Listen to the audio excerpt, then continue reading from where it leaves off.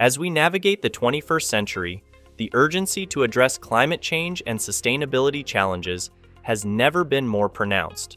Amidst this backdrop, a transformative concept in architecture has emerged: living buildings. These structures are not merely sustainable, but are designed to interact symbiotically with their environment, mirroring the processes of living organisms. In this episode, we delve into the principles, technologies, historical context, economic considerations, and implications of living building design, offering a glimpse into the future of architecture.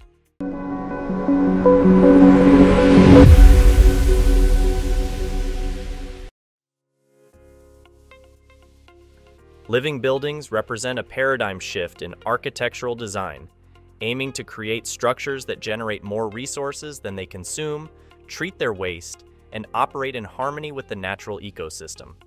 The concept transcends traditional green building practices by incorporating principles of biomimicry, regenerative design, and closed-loop systems. Net positive resource generation. Living buildings produce more energy and water than they use.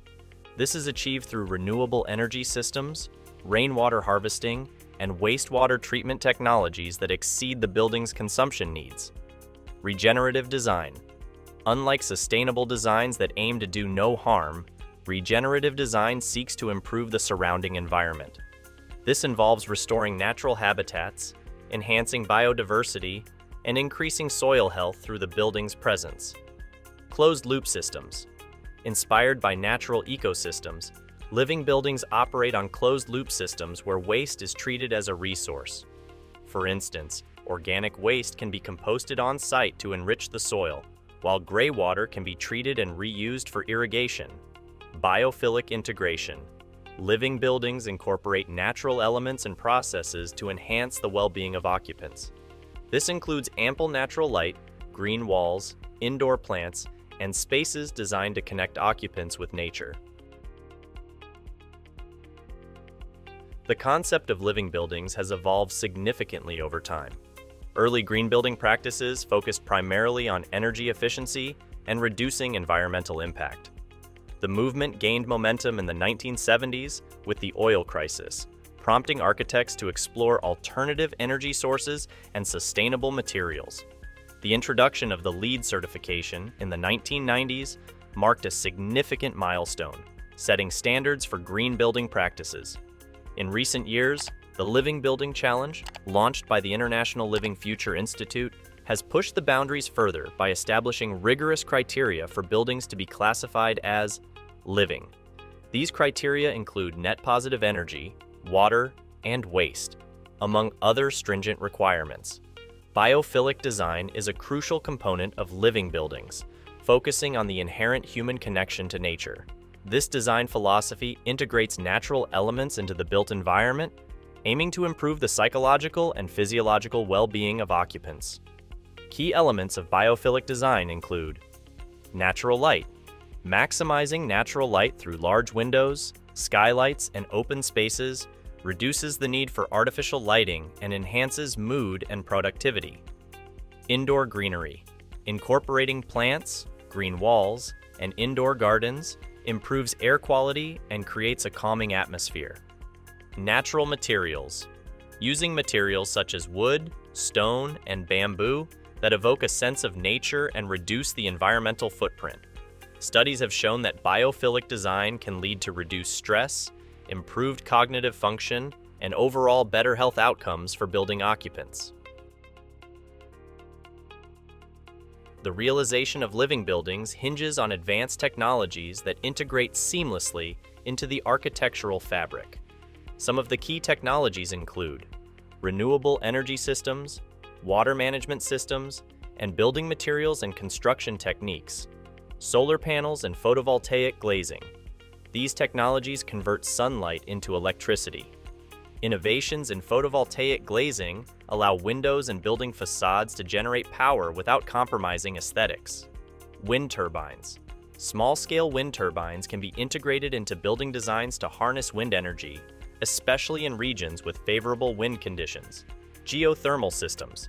By tapping into the stable temperatures underground, Geothermal systems provide efficient heating and cooling solutions, reducing the reliance on conventional HVAC systems. Rainwater harvesting. Roof designs that channel rainwater into storage tanks for filtration and use in non-potable applications, such as irrigation and toilet flushing. Greywater recycling. Systems that treat water from sinks, showers, and laundry for reuse, reducing the demand for fresh water. Living machines. These are engineered ecosystems that treat wastewater biologically through a series of tanks containing plants, bacteria, and other organisms, mimicking natural wetlands. Sustainable materials. The use of materials with low environmental impact, such as recycled steel, reclaimed wood, and low-carbon concrete. Additionally, materials like mycelium, fungal root structures, and hempcrete are gaining traction for their renewability and insulation properties. Prefabrication and modular construction. These methods minimize waste and construction time, enhancing efficiency and reducing the environmental footprint of building projects. 3. D-printing. This technology allows for precise construction with minimal waste, and it enables the use of innovative materials and complex designs that traditional construction methods cannot achieve. While the initial costs of implementing advanced technologies and sustainable materials in living buildings can be higher than traditional construction, the long-term savings and benefits often outweigh these costs.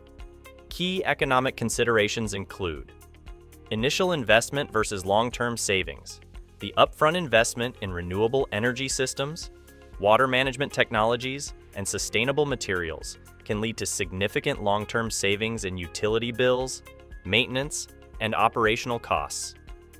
Return on investment. Living buildings can offer a high return on investment through energy savings, increased property value, and reduced healthcare costs due to improved indoor air quality and occupant well-being. Financial incentives. Government incentives, grants, and subsidies for renewable energy installations, water conservation technologies, and sustainable building materials can offset initial costs and make living buildings more financially viable. To understand the practical application of these principles and technologies, let's explore some pioneering examples of living buildings. Touted as the greenest commercial building in the world, the Bullitt Center in Seattle embodies the living building ethos. It features a rooftop solar array that generates more electricity than the building uses, a rainwater to potable water system, and composting toilets. The building's materials were meticulously selected to avoid harmful chemicals, promoting a healthier indoor environment. Quantitative data shows that the Bullitt Center generates 60% more energy than it consumes annually. The Edge, an office building in Amsterdam, is renowned for its intelligent design and sustainability features. It utilizes a sophisticated array of solar panels, a rainwater harvesting system, and advanced building management systems that optimize energy use. The building also incorporates extensive green spaces, promoting biophilic design and employee well-being. The Edge has achieved an energy efficiency rating of 102%, meaning it produces more energy than it consumes. Bosco Verticale, or vertical forest, consists of 2 residential towers covered in trees and shrubs.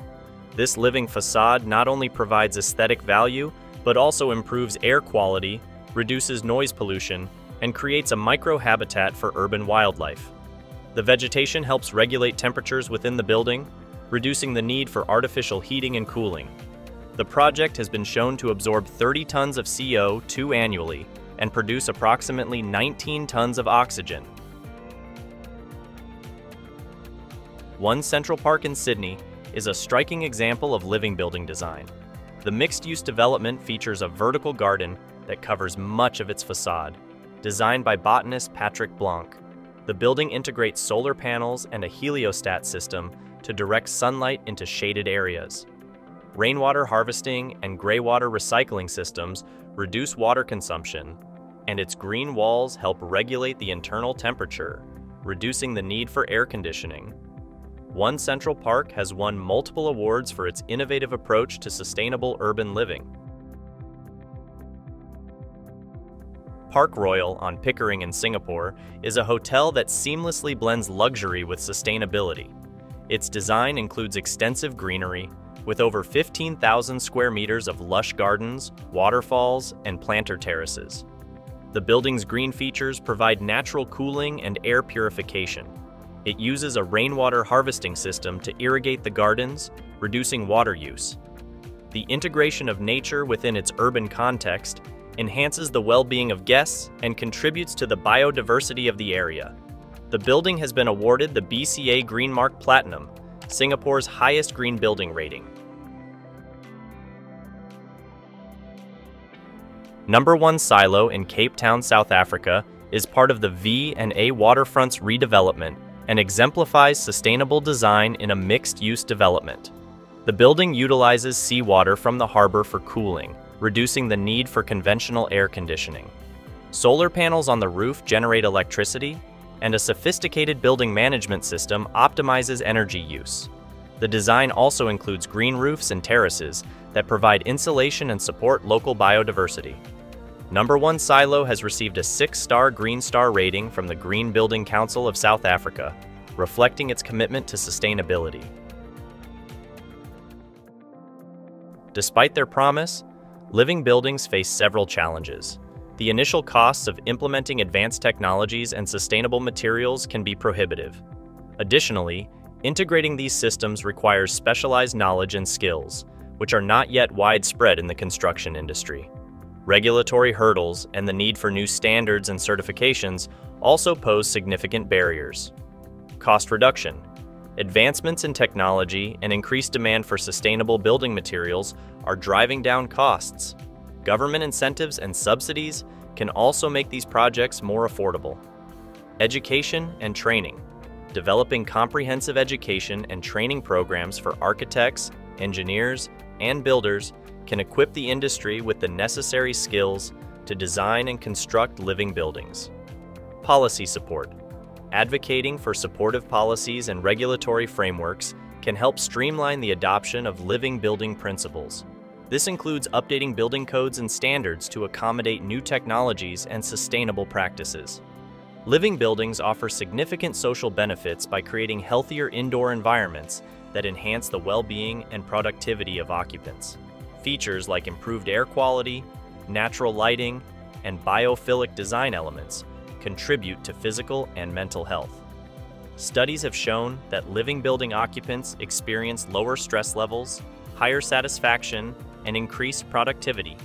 To support the growth of living buildings, policy frameworks should include tax breaks for investments in renewable energy, water conservation technologies, and sustainable building materials are provided, offering financial support for the development and construction of living buildings, revising building codes to incorporate sustainable practices and new technologies.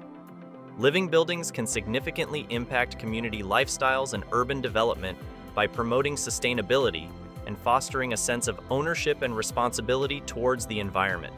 Community involvement in the design and maintenance of these buildings enhances social cohesion and awareness of sustainable practices. Living buildings are more than just a trend in architecture. They represent a fundamental shift towards a more sustainable and regenerative approach to the built environment. By understanding and implementing the principles and technologies behind living buildings, we can create structures that not only coexist with nature, but also contribute positively to the health of our planet and its inhabitants. There you have it. Let us know your thoughts on this episode in the comments section, and don't forget to subscribe for more videos like this one. Thanks for watching.